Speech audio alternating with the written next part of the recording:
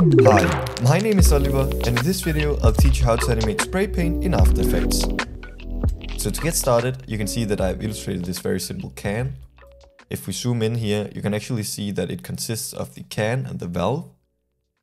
And if we only enable the can, you can see that I've just cut out the shape. So when we actually take this valve, we can move it up and down, and it sort of disappears down into the can. So that's really what we want.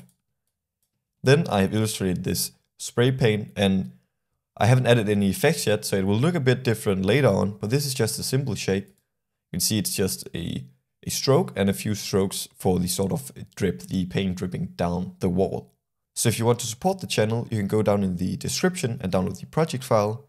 You can take a deeper look at my keyframing and the easing, or you can simply use my illustration to create your own spray paint animation. So to create this movement, we first of all have to select the can here, and we want to set the anchor point up to the top of the can.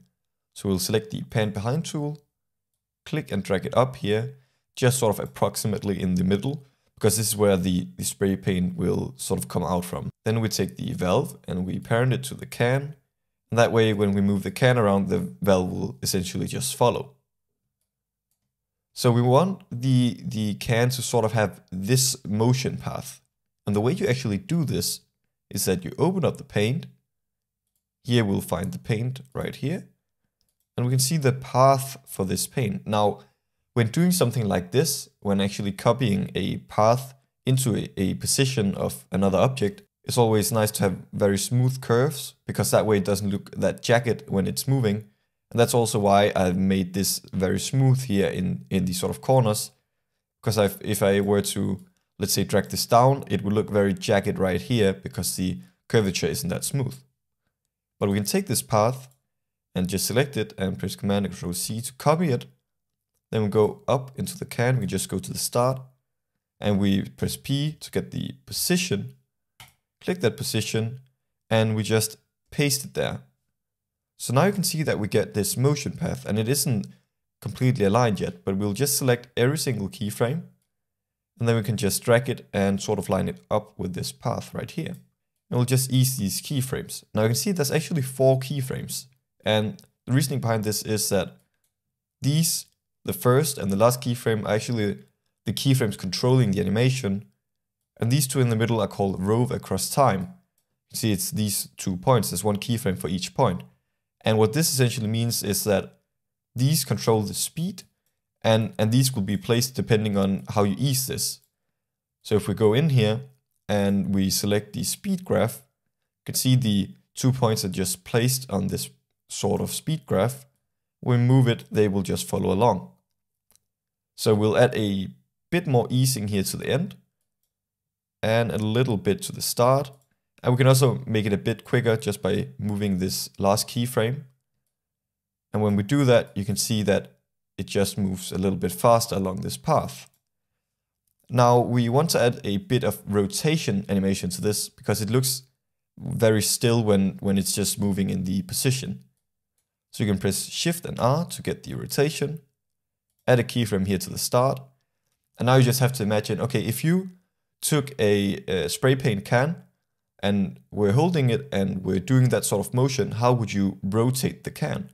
So at first the can would be a bit tilted in the direction to the right. Then we can go to the first point here, the first rove across time keyframe. We can basically just set it back to 0 here, because that's sort of how you would move your hand. Then we can go to the next row across time keyframe, and we can just tilt it a little bit to the right again. And then we can go to the very end and just tilt it a little bit to the left. So now when we have done this, we can essentially just ease these keyframes and play it back. So we now want to go ahead and animate on the spray paint. So we'll go into the paint. Here we'll just select the paint, so the main sort of path. We'll go to Add, and we'll add a Trim Paths. And if we open that up, we basically just want to take the end, set it all the way back to 0 and add a keyframe. Then go to the point where it's done animating, and we'll just put it all the way over to 100. And now we want to sort of copy the easing of these 2 keyframes. So we'll just F9 to ease it, and just roughly do the same. So there was a bit of easing here towards the end. and a bit here at the start. And that should work nicely, as you can see. And now we want to do sort of the same with the dripping paint. So we can close down the paint here and go to the drip. And here you can see we have 4 different drips. So we'll just start with the first one. We'll add a trim path to it.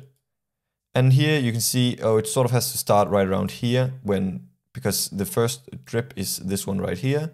So of course it will start dripping when the spray paint is actually applied. So right around here. We'll set it to 0 as we did before, add a keyframe. And just go a bit ahead and set it to 100. And we can select the keyframes, press F9 to ease them. And here you essentially just want a bit of easing at the end and make it a bit quicker towards the start. So as you can see, that's sort of dripping down. And of course you want to adjust this so it actually looks like paint. It shouldn't be too quick. So you can make it quite long like this. Now you can copy these keyframes and then we will close this down. We'll go to number 2. So we'll go a bit ahead from this first one and we'll paste it. And then go a bit ahead again, paste it to the third one, and go a bit ahead and paste it to the fourth one.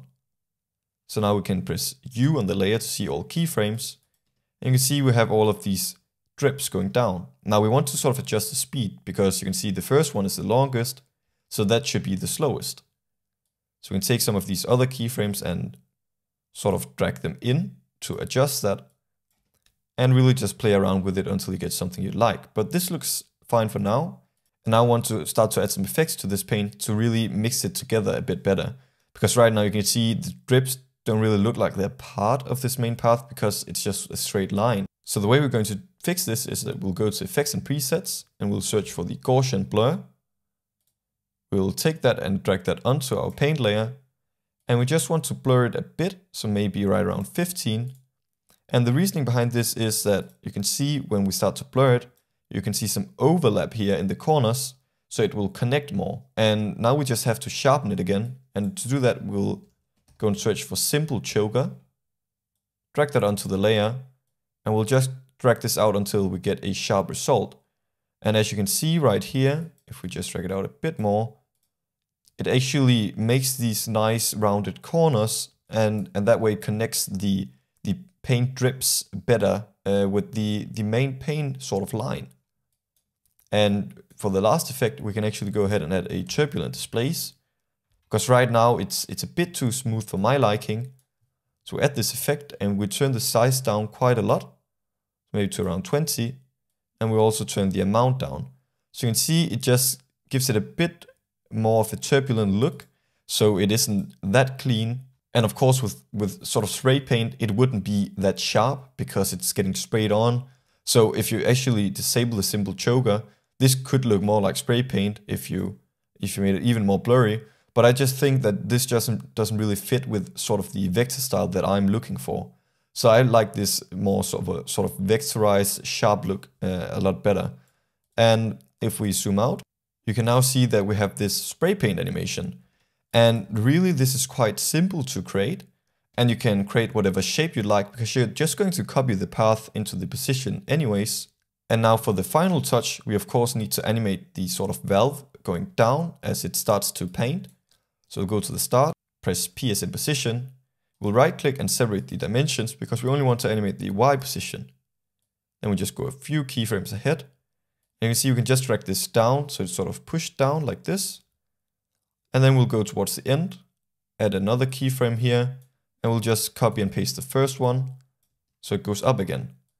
And we'll just ease these keyframes. And if we zoom out, we can have a look at what we have created so far.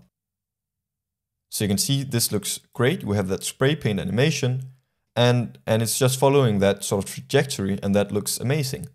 But maybe you think, oh, the can is a bit too still when it's done, or maybe you want it to enter the frame before. And it's quite hard to do that because if we press U on the can, you can see that we've already animated the position. If you start to animate it here towards the end again, it will just look sloppy. But that's actually a way to do this. You just go to Layer, New, Null Object. Then you would place that in the center of the can and parent the can to it. And now if you wanted to, we can press P here to see the position of the other layer, press P on the null object. And you would essentially just go a bit before this position animation is done, add a keyframe, and then you would go a bit ahead.